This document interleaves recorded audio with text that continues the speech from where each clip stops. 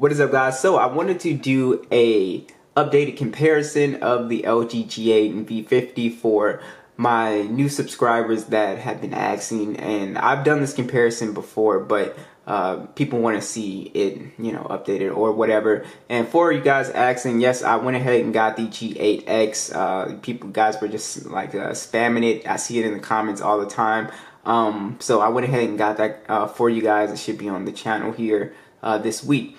And yeah, there's a couple other phones that you guys have been asking for, but I just be patient, and kind of a smaller channel, so it takes a little bit of time, but we'll get them eventually. So let's get started here. G8, V50. So let's talk about the price point. Both of these phones are, first off, they're just very similar phones to begin with, and the price point for these phones are pretty similar. So you can get a V50 brand new for around 300 bucks. I recommend the Verizon version. If you're not in a 5G area, you can go ahead and get this Sprint version, or if you can find like an unlocked version on eBay, I've seen those as well. The G8 is going for around the same, brand new, around 300. I saw it at 400, but I have seen it at 300 brand new. The price kind of fluctuates, but this phone, refurbished or renewed, is very cheap, around 220, 250, around that price range. So very cheap flagship phones here. So let's go ahead and talk about the design. Both phones are pretty much identical in terms of design. They both have pretty much the same setup with the flat camera design, which looks beautiful. It still has a very elegant looking look to it. They're both glass and metal phones. They're both IP68 dust and water resistant as well. Both physical fingerprint scanner on the back, same branding, and honestly, about the same thickness as well. Obviously the V50 is going to be the taller phone, and same button layout, power button, 3.5mm headphone jack down below, USB Type-C. Both have stereo speakers as well, the same volume rockers, and your Google Assistant button. Now, I guess the first big difference here is obviously form factor. So you have a more compact design on the G8. So the G8 is for somebody that is looking for a phone that you can sort of like reach the top of the screen without having to shimmy it too much. So on the V50, if you have smaller hands, this only applies to people with smaller hands. You have smaller hands, then you might find yourself like doing that a lot, the little shimmy thing. So the G8 is for somebody who wants sort of a more compact experience. If you want a bigger phone, then obviously you would get the V50 here. Alright, so display quality, again, is not too different. So we have a POLED display on the V50, 6.4 inches. It's a 1440p display, 538 for the PPI. On the G8, it's slightly smaller at 6.1 inches. It's a POLED display as well, HDR10, 1440p, 564 for the PPI. So you have a slightly higher PPI on the G8, but you really can't really tell the difference. It doesn't look any sharper. And color wise, they both look pretty much identical. The only difference here is the display size. The color, everything looks the same. You have the same notch cut out. There's no real difference with the display quality on here. Even though the G8 has higher pixel count, you still can't really tell as far as image quality goes. But they're both two excellent, beautiful looking displays. 1440p's displays are kind of rare now. They're taking them out of a lot of flagships like the S21 we saw. A lot of them are coming with 1080p, the V60. I guess that's to preserve battery life or whatever, but these 1440p displays look excellent. They look beautiful when it comes to just looking at the icons. Watching 1440p content on YouTube is a nice experience. Colors, the deepness with the blacks, these are really beautiful displays. If you want to hide the notch, you can hide it with the software as well. Now, both of these phones have Android 10 on them. They're expected to get Android 11 this year. I know the Velvet got Android 11 in Korea, so we are expected to see that roll out on these phones probably later this year. And so let's go ahead and talk about the specs. So pretty much identical specs as well. Snapdragon 855 on both. Micro SD support on both. 128 gigs of storage on both. 6 gigs of RAM on both. Performance wise, these are fairly identical. Now let's go ahead and run the Geekbench scores because I actually never did it. Maybe we get a different score, but we should get pretty much the same score.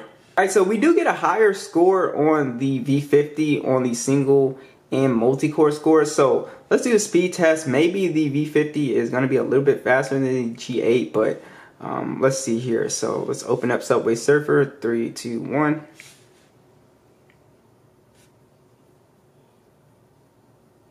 Yeah, so the V50 does seem to be a little bit faster than the G8,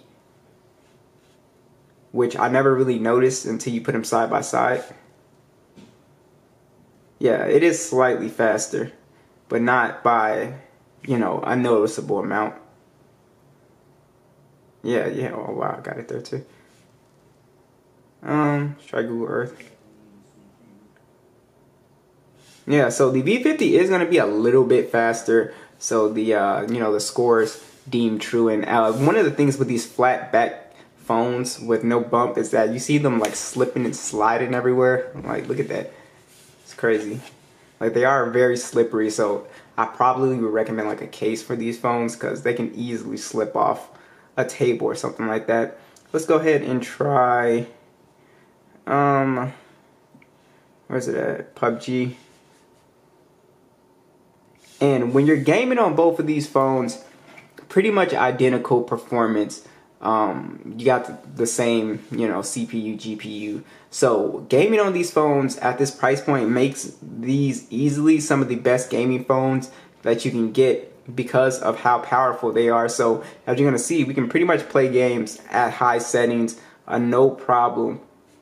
So we're in PUBG here, and just to show you guys the graphics, you can see we're on Ultra HD. The G8 can do Ultra HD as well. I just have to download it in the lobby. It says I didn't do that, but graphic performance is going to be pretty much the same. And games look beautiful. They run great on these phones. So if you're looking for a relatively cheap gaming phone that's going to give you some great graphic settings, these are the phones to look at. I mean, they have beautiful displays, and you can play games at, you know, high settings. And it's a really good experience. I've never had an issue with heating or anything like that. So these, again, are very solid for gaming.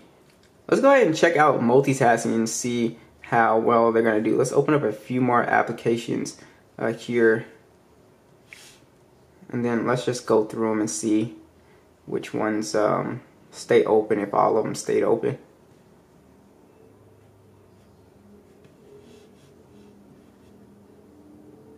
Let's see if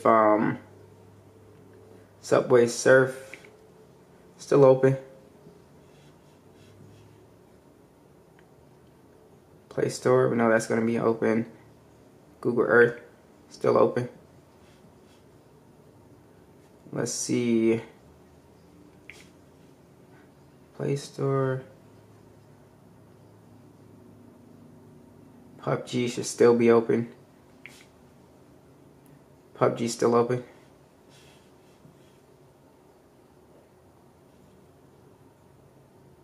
See YouTube. Yeah, so these phones are fine when it comes to multitasking and stuff like that. I've never had an issue like struggling with multitasking on these phones, bouncing in and out of applications. They usually, you know, stay open.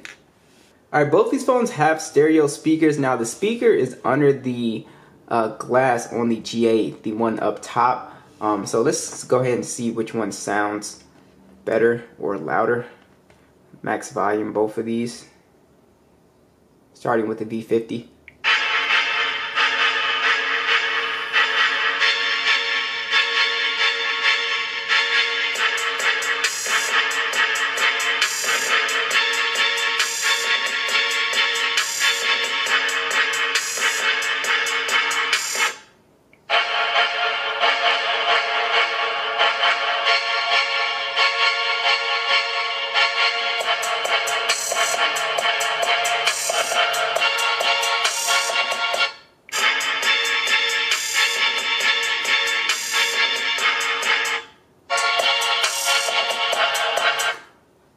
Honestly, they both pretty much sound the same in terms of quality and loudness. I really cannot tell the difference at all. I'm trying to.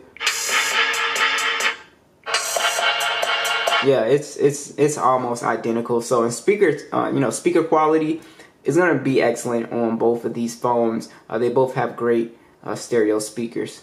All right, so let's talk about the additional features, which again are pretty much the same. Again, we have IP68 dust and water resistant. We have NFC, physical fingerprint scanner, and LG, they went away from the face unlock. The GA does have really good face unlock as well, but they went away with the face unlock on like the Velvet and the V60 for some reason. But the physical fingerprint scanner on both of these phones work fine. They're both very fast. I've never had an issue with the fingerprint scanners on these phones. So let's go ahead and talk about the camera quality. So again, I keep saying this, but these phones really are, almost identical. But there is a big difference here. So you do have on the V50 a triple camera setup, a 12 megapixel standard, 12 megapixel telephoto, 16 megapixel ultra wide, 4K video, and then you have a dual camera setup on the V50 up front.